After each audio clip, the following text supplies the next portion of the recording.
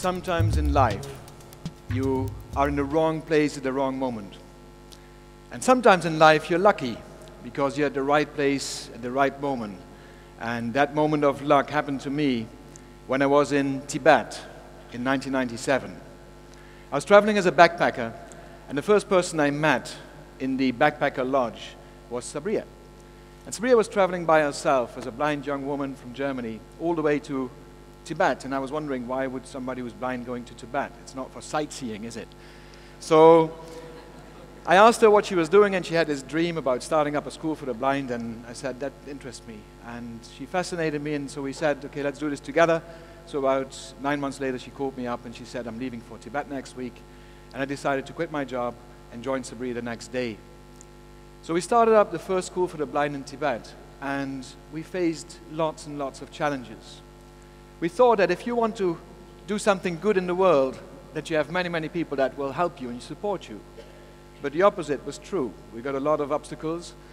And one of the major problems, however, we faced was getting a future for these blind kids. In Tibet, if you're born blind, it's seen as something you've done as a punishment for something you've done wrong in your past life. So a lot of blind kids are left out of society. They are left in dark rooms to die. And there's no big, future for them. So Sabria, in her first trip, she met one boy. His name was Tenzin. And Tenzin said to Sabria, oh, you're blind, I'm blind too. And he said it with such a smile on his face that Sabria was wondering, how can this boy be so happy because all the other kids that I saw were like vegetables? So she says, what do you do? And he said, well, I'm the yak herder in the village. And here was a very simple recipe for life. He had a task that gave him value. Because he was valuable, he had dignity. And because he had dignity, he got respect. And he could develop self-confidence. So these are the building stones. So we wanted to start this school or this training center for the blind, so to give these kids confidence for the future, so that they could go back into society and reintegrate themselves or self-integrate. The big challenge we had was when these kids came in, a lot of them, they were never asked, how are you? So how could we give them hope for the future? And we both believe that a wonderful thing in life is to dream. And it's a very important thing because everything we have today started with a dream of someone. So we asked these kids, back then they were like 4, 5, 6 years old, we started a little dream factory. And we said, we want you to dream about what it is that you want to do. Not what it is what your parents want you to do, your brothers and sisters or anyone else. It's not their life, it's yours. And you have to, also for you, you're now at a point in your life where you have to make decisions of what it is that you're going to do in life. And I think one of the most important questions in life to answer is, what do I want? Otherwise, you've got to work for about 40 years now. And if you don't do something that you love doing, you become one of the thank God it's Friday people. You know them, right? On Friday, big smile on their face, weekend. On Saturday, less smile, one day left. On Sunday, no more smile. On Monday morning, So we asked our kids, and we said, okay, please, dream of what it is that you want to do. We gave them 1 week time. And after 1 week, there's Norbu. And Norbu at the time was 8 years old. And he says, I want to become a taxi driver. Of course, he's blind. So we could have done two things. We could have told him he's a silly boy, or we could have said, wonderful. We chose for the latter. So we said, wonderful. 2 years later, we asked him again, what about the status of your dream? And he said, well, now I realize the fact that I am blind, it might not be so safe to become a taxi driver. But I can set up a taxi company and run it. So that's what is empowerment. So we started a school for the blind, a vocational training center for the blind with agriculture, market gardening, kitchen management, knitting, carpet weaving. I'm from Holland, so we had some cheese production. I'm a son of a baker, a bakery. So we had a lot of stuff that was never done with blind people. And we set it up in not 4, but 6 years. And then we thought, what can we do with this experience that we've now gotten? How can we spread this to make a bigger impact in the world? We zoomed out from our beautiful planet and we saw a planet, this beautiful planet of ours, with many, many challenges and problems. And if you turn on the news at night, the newsreader says, good evening. every night. And then in the next 10 minutes, you find out that it's not a good evening, is it? So the problem here is you don't see people going out on the streets after the news protesting against the fact that we have all these problems on our planet, right? You don't see anyone going outside, but we should. But why is that? I think it is because we're all distracted by Hollywood, Bollywood, and advertisement. Right after the news, you see advertisement of a lot of stuff which you don't need, but people convince you to have. A few years ago, we were speaking in St. Gallen at a symposium, and the funny thing was reading the newspaper, and the newspaper was full of negative and bad news. And the last page gave us hope. It was a big advertisement of McDonald's.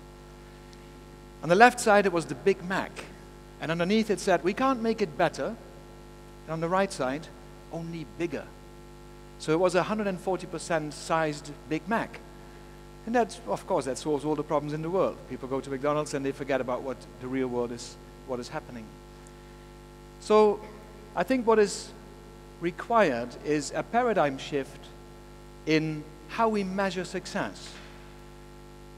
Unfortunately, success, or the return of investment, is measured in one dimension. And what is that? Money. So I always use an example, and I read this in a book somewhere. There's two people that are in a big argument. One person says to the other one, I'm 100% sure that up in space there's very advanced and intelligent life. The other guy says, how can you be 100% sure? We've never met them. The other guy says, exactly. So they came and they parked their spaceship on the side of the planet. And they looked what we were doing on this beautiful planet of ours. They were scratching their head because they looked at the equator level and they saw poor people digging in the earth to collect bits and pieces of gold. And this gold was then brought together and melted together into bars. But these bars would not stay there because they went to the northern hemisphere and they were put, and now it comes, because this is success, they were put in the ground in the safe. And that's what we're all working at. So I think the paradigm shift that is required to create a better tomorrow is that we have to rethink how we measure the return of investment. And I think that we're at a tipping point, that the return of investment should be measured in a social change or social impact. On one side, it's the social impact of people starting to find solutions for social issues, but on the other side, it's also about how we build our world. And that's, I mean, physically build our world, buildings that we have. I think we have to rethink because, of course, there is climate change. 50% of the carbon dioxide that has been produced on our planet is linked directly or indirectly to construction. 50%. And how are we constructing? If you look at the terrible buildings that are built these days, it's horrible. Especially in developing countries, there's so much rubbish of buildings. This building is very, very old, and it will last for hopefully another 1,000 years. The buildings that are built nowadays are not designed to last 1,000 years because it's short-term thinking. It's about making money. Again, about collecting more gold to put in the ground in the safe. So we have to rethink of what materials we use. We have to work with local materials. The measurement of success, people that are newly rich, they want to show off with what they have. So we have friends of ours, and they live across the lake in Kerala, and they renovated their house. And we were asked to come and visit them for the housewarming party, and then they very proudly showed their bathroom. And they were pointing at the tiles, and they said, look, our tiles, they're from Italy. Then we were in Italy just a few days ago, and there were some friends of ours, and they showed us their bathroom, and they were very proud, and they said, look, our tiles from India. This is what we're doing. We're carrying stuff. It's just tiles. We're carrying them halfway around the world. There's no need for that. So we have to look at local building materials. We have to look at how we use resources in a better way. There is a lack of energy in this planet. And we have one resource that, well, we treat in a very bad and negative way. Have you ever thought about how much money we spend on what we put in our mouth? Food. We spend a lot of money on that. And every day, and this is very human, all of us, we have to, well, get rid of some. So we go to the toilet. And what comes out, we treat like shit. But it's a resource. It's not waste. So there is a movement that's called eco-san. And eco-san, what it does, it splits the liquids from the solids. And we are designed, whoever did this, but they made a design where it comes out separate. But when we go to the toilet, we put it all in one pot. And that's a wrong thing to do. Because if you mix it, it's going to be very hard to clean your water afterwards. So what you can do, you can split the liquids from the solids. The liquids you collect in a separate tank, and then you use that as fertilizer for your trees. The solids go into biogas. It's a very simple thing. Another thing what I looked at is, if you look at the construction materials we have, still we use a lot of concrete. Concrete is a terrible, terrible substance because there's a very high carbon dioxide offset. So we have to rethink of how we build buildings. And when I was a little kid, I worked one summer long and I made some money, and with that I bought a technical Lego helicopter. And that was a fantastic kit because the next day when I was bored playing with the helicopter, I made a car out of it. And the next day when I was bored, I made something else out of it. So I believe, and I think this is a challenge also for you, wherever you're going to work in the future, that we have to rethink how we construct things and how we build. And we should look at modular systems. Imagine there's a family, man, woman, they move in, they have a small little house, and then they get kids, they can't stay in that house, they have to move out to a bigger apartment. And that's a huge movement worldwide that's happening every single day. So can you imagine now that we have a building block that's about this size, that's a universal building block. So they build their first floor and they live in this house. When kids come in, the second floor, they just add some building blocks, just like Lego. And then when their kids move out, they take away these blocks from the second floor and say, here, build your house. Take it wherever you want to go. I think these are small little things where we can think of how we can change things. A lot of stuff is glued, welded, and put together in such a way that the only way to get it apart is to destruct the whole stuff. Why don't we learn to put things together or to design in such a way that we can unscrew everything at the end and reuse the same stuff anywhere else in the world? Because that's the way to move forward. We have limited resources. If we all want to live the lifestyle that people in America have, and that's unfortunately the big dream of many people in the world, that we need 5 planets. We only have 1. So we have to find solutions. So Sabri and I, when we started our institute in south of India, it's called Kanthari, we had our own dream factory, and we said, how are we going to create this campus? So we didn't start drawing. We first started to think about how can we create it in such a way that it becomes very eco-friendly, that it's low cost, it still looks good. And so we came up with a long wish list. And people said to us, you guys are crazy because you will never be able to build this. The campus is there, and I would like to have a look that you can see what we built.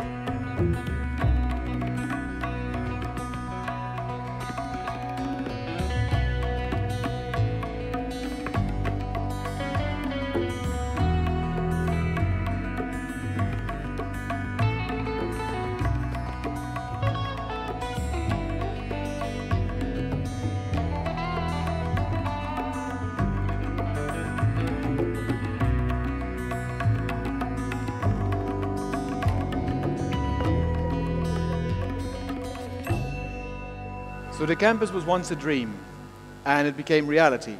That was definitely not an easy thing to do. But one thing what we learned is, if you have big dreams, the bigger they are, the better. And if you have a clarity of what it is that you want, it just requires a lot of hard work to get things done.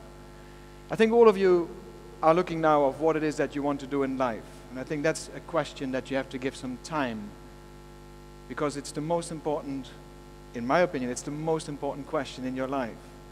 Do something that you're passionate about, trying to find your passion. Everything else will follow. Success, you know, you're going to get paid for something. If you are passionate about something, everything is possible. If you want to change the world, that's also possible. People will tell you, well, maybe your ideas are too big, you're too small, you should not grab for the stars, you should not dream. But now you can tell them, just bite into a kanthari, this small chili, and you can see that this small chili can make a huge difference. Thank you very much.